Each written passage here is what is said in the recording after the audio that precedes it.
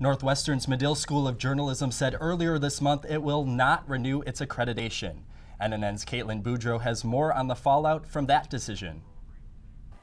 I found out by seeing other students post a Tribune article that we were no longer accredited. Medill student Sam Schumacher said he was blindsided by the school's decision not to renew its accreditation and was disappointed that students weren't consulted. So I wish there was some kind of town hall meeting. I feel like that wouldn't have been so hard to just get everyone in a room and say, this is what we're doing.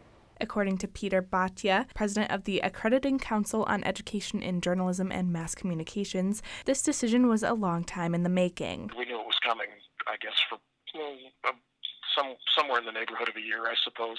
Yet the students weren't informed by Medill administration until after the fact. It felt like a dirty secret that was kept from us. I don't really understand why we couldn't have been told. Medill Dean Brad Ham told the Chicago Tribune, quote, "I'm not saying we don't want program review or accreditation. I'm saying we want a far better one. The students will be involved." But Bhatia says they've already made adjustments to their process. The dean was critical, I think, in some ways of accrediting discouraging innovation. I think it's actually the opposite. We've relaxed and changed and evolved our standards over time to give students more room to experiment. In an email to students, the dean said, quote, "The effect on our program is minimal at best. Student recruitment, internships, and hiring have never been affected by whether a school is accredited in our field, and we attract incredible students from around the world." Though Medill is no longer accredited, Bhatia said Medill's reputation as an industry leader still carries a lot of weight. I mean, Medill is Medill. It's long been considered one of the premier journalism programs in the country.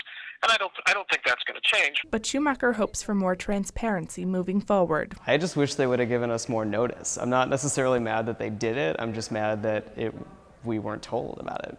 Non-Medill students shouldn't worry. Northwestern University as a whole is still accredited by the Higher Learning Commission. Caitlin Boudreau, Northwestern News Report. Medill can reapply for accreditation at any time, but the board says it would take 1 to 2 years for the review to be completed. That means the earliest Medill could be reaccredited would be the 2018-2019 school year.